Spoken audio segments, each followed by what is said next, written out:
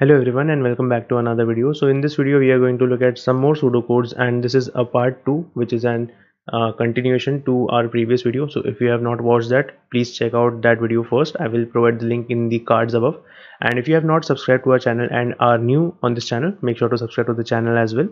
So let's get started.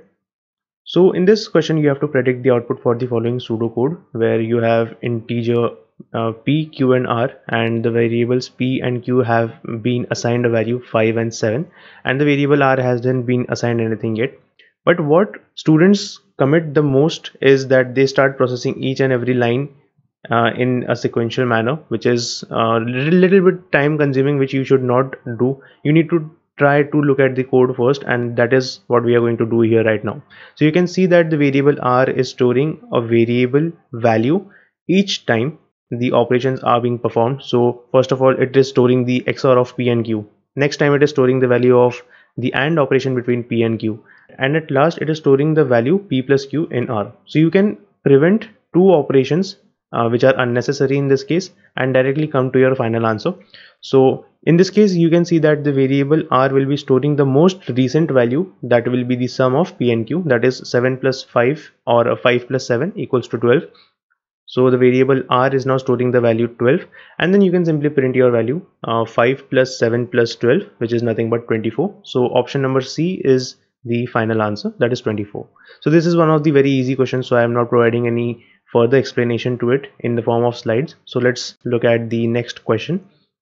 In this question you again have a pseudocode which has two variables, integer j and m, and you have to follow some of the steps mentioned in this particular code. So let's take a minute, pause the video, try to solve it on your own, and then come back to your answers, and then we will be evaluating what your answer should be. Alright, so I expect you pause the video and try to solve it on your own. So let's get started and see what will be the answer in this case. So you can see that you have a list of integers, say, or you can say an array of 4 integers, 1, 11, 21 and 12, and then you are running a for loop in this particular question. In the for loop you can see that the variable j is running from 0 to 3, or you can simply say that it is running 3 times. So in this case, if j minus 1 is greater than jth element of your array a plus 3, if that is the condition, if it is greater, then you have to jump out of the loop, and then your if statement ends, and after this you have to assign the variable m the value of the jth element, and then your for loop will be ending. So this is the same procedure which you have to follow for all the elements. So what you can conclude from this particular for loop is that every time you are doing this operation, you are going to evaluate to a value. So let's start. You can get an idea by following this for the further number of steps, and you can easily make out your answer as well. So starting with the first value. So initially the value of j will be 0. So 0 minus 1 is minus 1. So minus 1 will not be greater than the first element of your array a plus 3. So minus 1 is obviously not greater than 4. So you won't enter inside of the if loop, and the variable m will now store the value 1, which will be the first value from your array a. Following this, for the second time, you will see that the variable j will now store 1, since we are following a 0 based index. So 0, since 1 minus 1 will be 0, is greater than 11 plus 3. So is 0 greater than 14? No. So you will jump out of the loop, and then your variable m will store the value 11. The next time you do it, the variable j will store the value 3. So 3 minus 1 will be 2. Is it greater than 21 plus 3, that is 24? Obviously no. So you will again end the loop and you will come out. So in this manner you have to follow this particular set of procedures. Once you do it, you will see that your answer evaluates to 21. So that is how you will be evaluating this complete statement. So let's look at another question.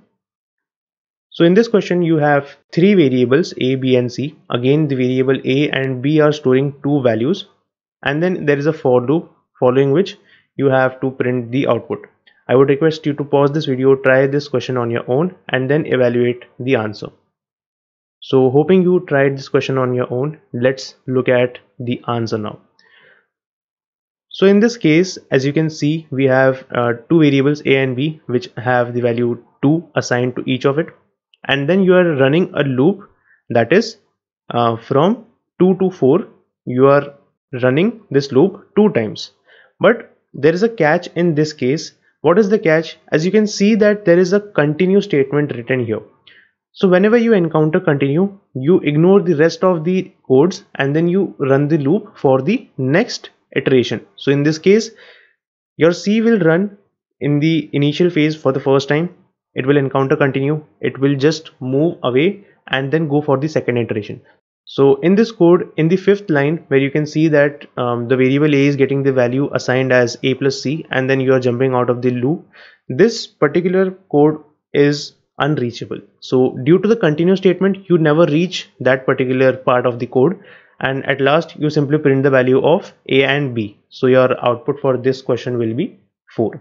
So here's an explanation for what we have been doing in this particular code. Since you encounter the continue statement, you never reach the rest of the code, and you end this for loop after iterating and reaching and encountering the continue statement twice, following which you print the sum of a and b. So 4 is the final answer. So let's look at another question. So in this question, you have to predict the output again. It is a small set of code, but you have to solve it properly in order to get the final answer that should be obviously correct. So in this case, let's look at what will be the final answer. First of all, I would request you to pause this video again, try to solve it on your own, and then come to the final answer. So hoping you solve this question on your own, let's look at the explanation of it now so that it will help you understand it better. So your answer is 11 in this case, and how we are arriving at that answer, let's look at it. So your function contains two integer variables a and b, which have the value 4 and 3, since the function is being called in the last statement, if you have noticed. So is 4 greater than 3? Yes, it is greater than 3. So the variable b will be holding some value, which will be the XOR operation between b and something which is provided in the bracket. So obviously you solve the brackets first. So you go with a and b, which is the AND operation between 4 and 3, which will result in 0. Obviously you have to do this operation in binary, so be aware of that particular thing. So the binary AND operation between 4 and 3 results in 0. Then you add 0 to a, that is 0 plus 4, which will be 4. So the expression after the XOR symbol will hold the value as 4. So you do the XOR operation between 3 and 4. So your variable b will now hold the value as 7, since the XOR operation between 3 and 4 will result in the value 7. After which you will return the value of a plus b, that is 7 plus 4. The variable a will contain the value as 4, and the variable b will now have the updated value, that is 7. So 4 plus 7 will be 11, and so the answer will be option number b in this case. So let's look at another question now. So in this particular question, you are given a function, and in this function you are going to pass the value 1, 1, and you have to predict the output for the same. Since in many of the pseudocode problems, the pseudocode will be given to you and the statement will explain what you have to do inside of this function. So this is one of those types of questions. So directly it is not mentioned what you are passing inside of the function. There will be statements which will mention what you have to do with the function. So in this function you have to pass the variable values as 1 and 1, and you have to predict the output in this case. So let's start by first giving it a try. Try it by yourself, pause the video and take a minute to solve it. So I hope you tried it on your own. Let's look at the solution now. So we are passing the variable values a and b, that will be 1 and 1. So if b is less than 0 and a is less than 0, you have to return 1. One thing which you need to ensure is that we are not doing a bit manipulation operation, that is we are not doing a bitwise AND, because if that was the case it would have been exclusively mentioned. So it's not mentioned over here. It is the general AND and OR operations which we perform. So if b is less than 0 and a is less than 0, you have to return 1, else you have to return a plus the function which will hold the values a minus 1 comma a minus 2. So this is a recursive call to the same function with updated values. So since we are passing 1 and 1, In the first case, the if condition will fail because both a and b will be greater than 0. It will jump into the else loop, and since a is holding the value 1, you are going to call the function with the updated values since they are a minus 1 and a minus 2. So in both the cases, the variable a will hold the value as a minus 1 or 1 minus 1, and the variable b will be holding the value as a minus 2. So now in both the cases, since a and b will be less than 0, you will return value as 1. So you have to return that particular value. Now you might wonder that we have end if statement and then we are also writing return b. But take a minute and try to think that is it even reachable? Just like we saw in the previous example that a part of the code was not even reachable. So your answer is going to change accordingly because you have to see where your conditions evaluate to true and where your answer will evaluate to the actual answer. So in this case, you are going to return a plus 1, that will be 1 plus 1, and the answer will be 2, which is the option number B. So this was the explanation for the same. Since the second last statement, that is return B, is not reachable, so you don't encounter that statement in any time in your code, and that is why it has been ignored. So your answer will be 2.